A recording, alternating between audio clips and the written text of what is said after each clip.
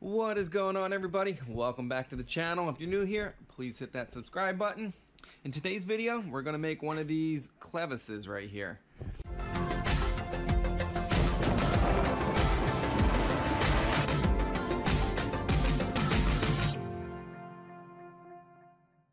Now, my setup, a little tiny mini lathe and mill from Harbor Freight. These Clevises are what I use on my GT350 splitters as well as our compressible splitter rod kits. I'm getting a little bit low on my inventory and I got a little project coming up where I need a handful of them.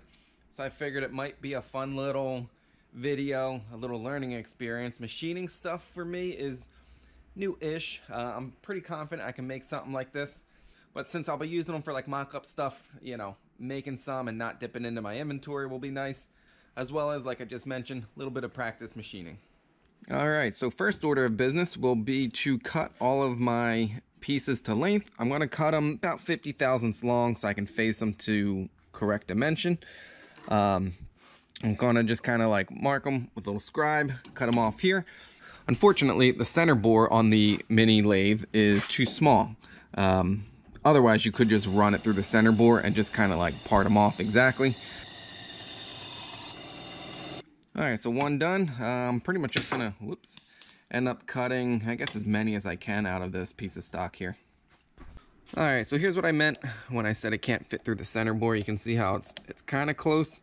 Obviously, a larger lathe would have a larger hole there, and you could just feed the whole stock through the end of the machine. I was able to get 7 cut plus this little chunk. So yeah, let's start turning these down and move them through. Alright, so first thing we're going to do is face this down. Alright, and we'll mic it to see where we're at. We'll take a couple around it. We're shooting for 1.25 or about 1.313. We're going to touch off.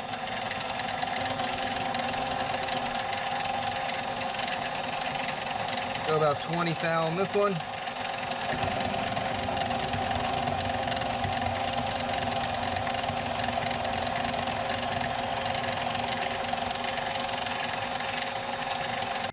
And we're at 1.257. So another about 6.5 thou. So another 6 thousandths. Count 6 thousandths.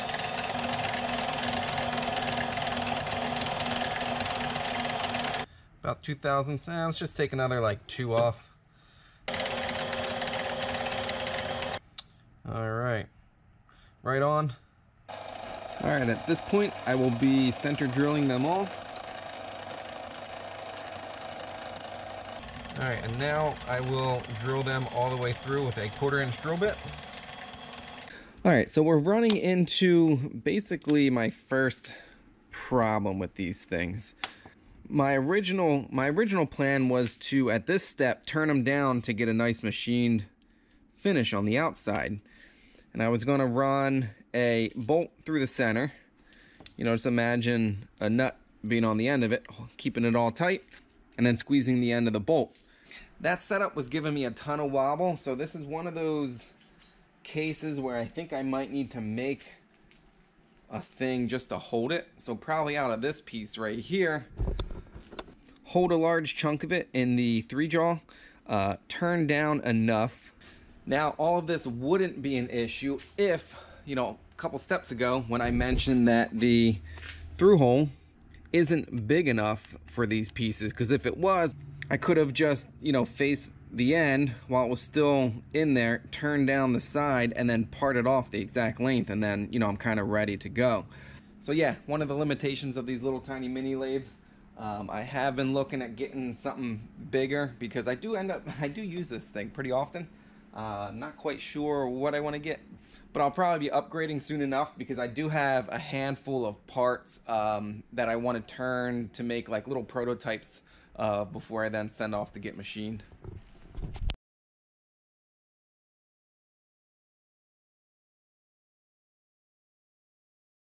Alright, so I had a change of plan as I was kind of turning down this little mandrel right here. The 1/4 inch stick out I think would have been much too flexible. So what I'm going to do is basically turn between centers. So I have my live center here. As you can see, if I turn it on, there you go. I can now get this whole face in one shot. So at this point, it's pretty much just taking, I mic'd them out. I need to take like 5/1000ths off the diameter of this whole, of all of them. And then we're off to I got my collet block ready to go. We're gonna drill, slot, and do everything on the mill. All right, so this seems to be working, but you can see we're getting a little bit of a interrupted cut. We must be a couple thousandths off center. So we'll dial in a little bit more.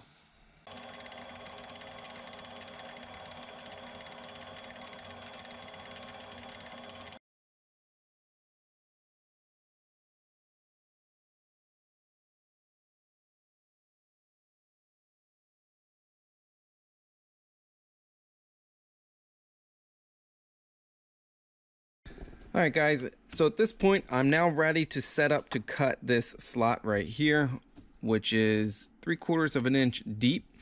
I have my collet block ready, but what I'm trying to figure out right now is I can make a stop on this end block when I load it into the vise. So the block will always be precise, but loading in my little aluminum pieces, you know, unless I super accurately measure them, put a stop somewhere out of the way. This will obviously be a end mill at that point.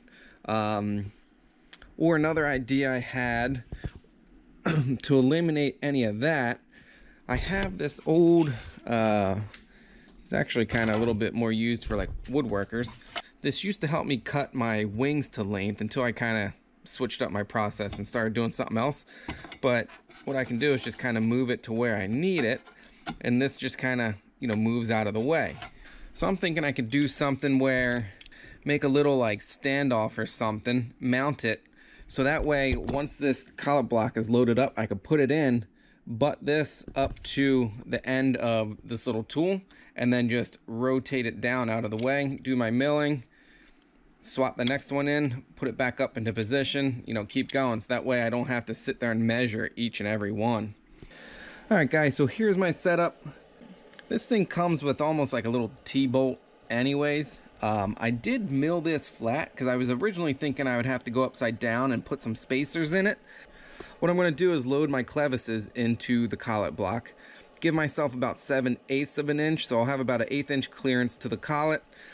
This folds up. It just so happens it bottoms out on the vise right there, so it'll be in the same spot every time. Slide this till it touches and tighten it down, fold that out of the way, and mill my slot, you know, and then just kind of repeat the process. And again, so that way I don't have to be so accurate. It takes all of any variable of how deep the clevis is into the collet out of it, so that way, you know, my setups and changeovers should be pretty quick. You know what, scratch the slots just for a second. We need to do the through holes. I think it would be much easier to drill these holes, 1/4 inch holes, through while it's solid. Yeah, you are drilling a tiny bit more, but to try and drill through, the weight of the drill on just these little ears could cause these to deflect or whatever. So let's drill our holes. Alright, so I went ahead and edge found the backside. The diameter is about 742 thousandths. Half of that would be 371 thousandths plus the 100 for the thickness of the edge finder. So we need to go in a total of 471 thou. So we'll go in 1, 2, 3, 4. Come around to 71. And we'll call that good right there. Alright, so my slides are locked. So I'm now ready to drill. Because when I started all this, my little edge finder right there. So as long as all of them butt up to this, I'll drill the hole in the same spot on all of them.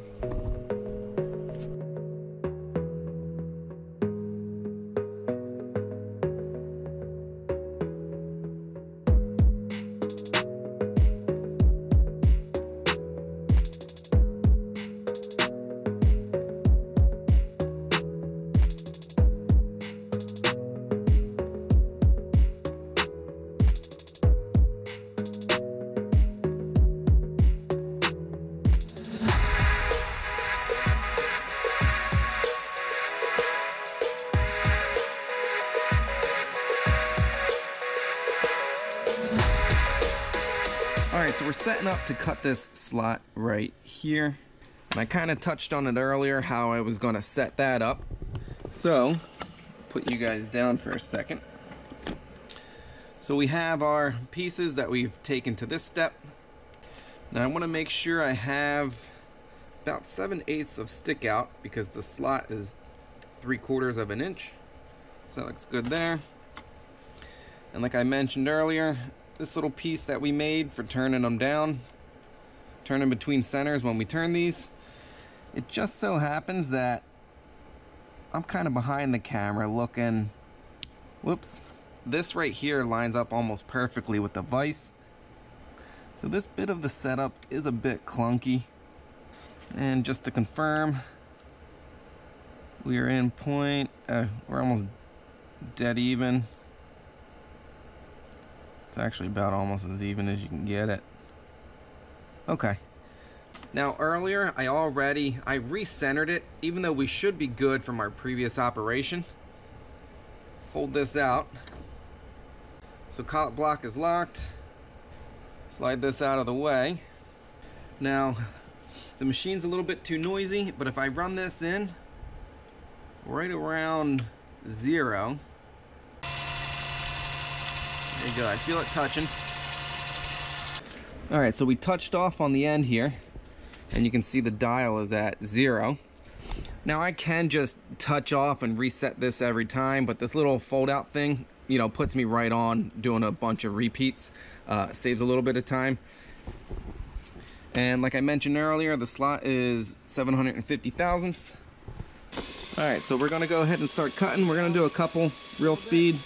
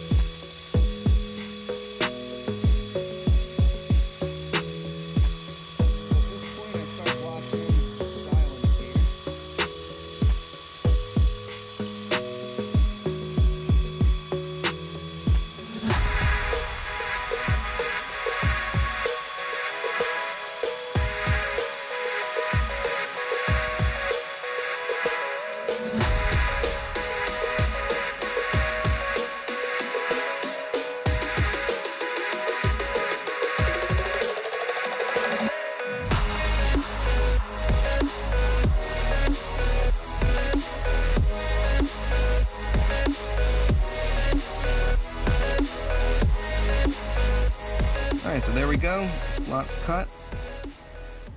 Surface finished on the inside. Looks pretty good. Let's see how centered we are. Now there might be a little bit of a burr. Let's see. So we're at 0.187 and 186 across the diameter. So half of that, we're, I don't know, not even 1/1000th off center. So plenty happy with that. As you can see off camera, I did a few already. The one I'm recording, I'm halfway through them. I got 3 more to do, so I'll quickly knock those out and keep going. All right, so we got all of our slots cut and all of them.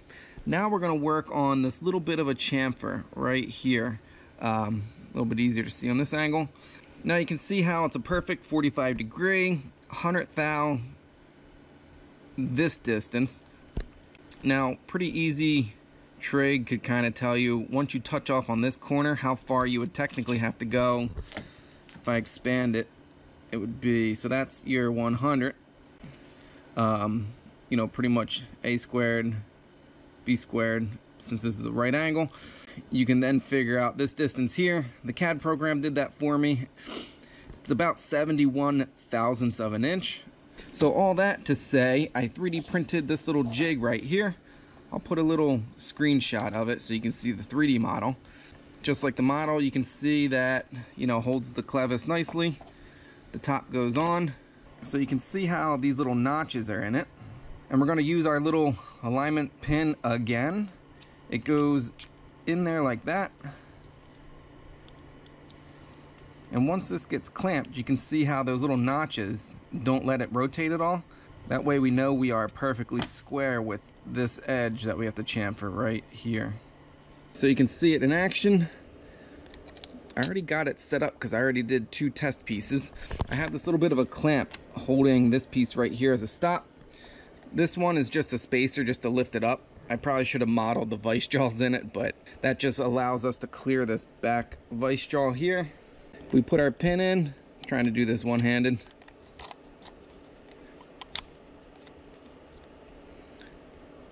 And we're slowly gonna put a little bit of tension on it. And with this stop right here clamped on, I'm kind of just pushing it this way. Give it a tighten. This will tighten up a little bit. So there we are, we're ready to make our pass. I already touched off on this edge right here and moved the mill inboard, so that way we'll get our little chamfer.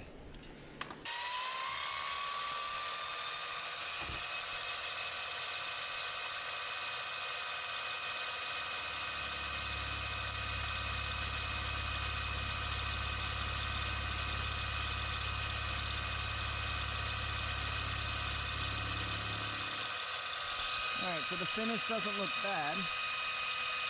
Little spring pass backwards.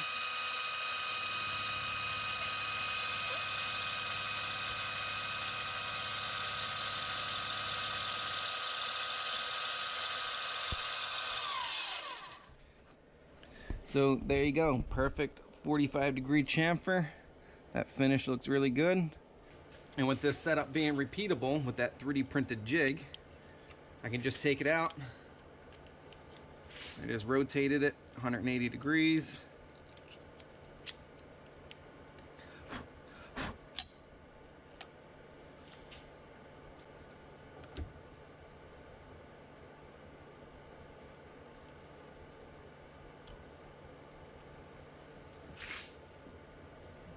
And we're ready to make our next cut.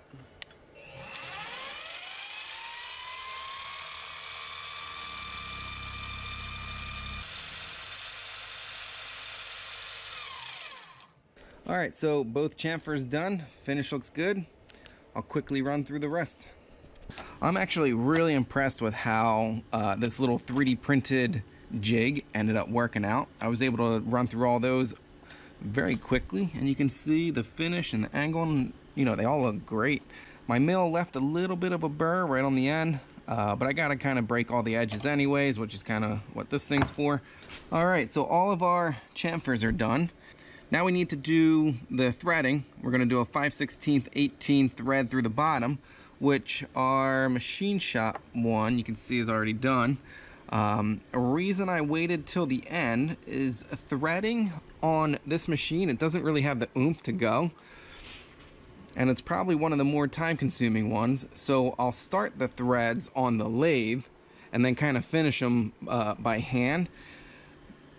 So cutting out the slot and everything prevents me from like tapping much deeper than I need to. So we'll get one set up on the lathe and finish them out by hand. And just so you can kind of see what's going on, we have to put them in this way because we can't squeeze down on these little arms right here. So we'll put our shim on it. Little bit of cutting fluid, and I'm pretty sure I know what's going to happen. It's probably going to end up stalling out the machine.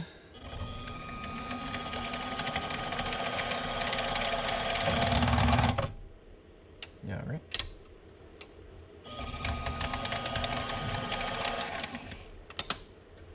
You know, that actually went in pretty good. Let's see if we can get all the way through.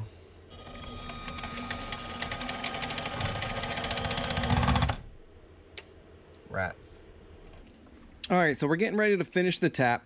You can see I have it put back in our collet block because I originally tried just holding on to it with these little nylon vice jaws. They couldn't hold it strong enough, so we're going to swap over to this.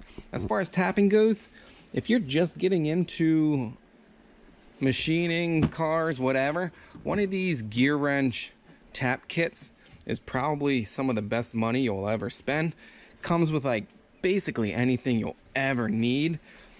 I got one of those like smaller kits, which are great, but looking back at it, I probably should have just like spent the money right off the bat for this one. The ratcheting, like tap holders and everything it comes with, just makes tapping so much nicer and easier. So I'll put a link to this exact kit in the video description below. All right, I still like to use a little cutting fluid. And since we started these on the lathe, you know, we don't got to worry about any alignment issues or anything. It'll go about halfway in.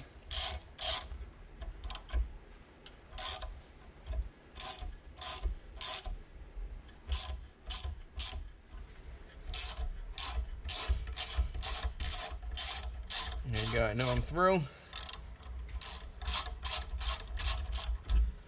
And then coming out, sometimes it's just easier to get rid of that. Spin it a little bit quicker. All right, thread looks good. Got to clean it up, and we're getting super close to finishing these. All right, and two side by side. The one on the left is the one done by a machine shop. The one on the right is mine.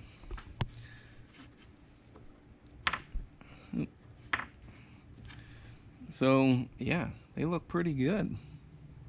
Not bad. All right, guys, so that was kind of fun. A little bit more time consuming than I would like. Let's get these off. Like I mentioned very early in the video, my setup isn't a production setup at all. I kind of just wanted to see if I could make these and how close I could get them to the ones done by an actual machine shop or my, you know, my CAD drawing. But honestly, those little tiny machines, not too bad. These things look pretty good. Like I said, I'll use these for some mock-up stuff. I got a couple other projects going on, so I don't have to dip into my inventory of the ones that are machined from the machine shop. That's where I'm going to wrap this one up. If you liked it, if you learned something, please give it a thumbs up. Also, please hit that subscribe button.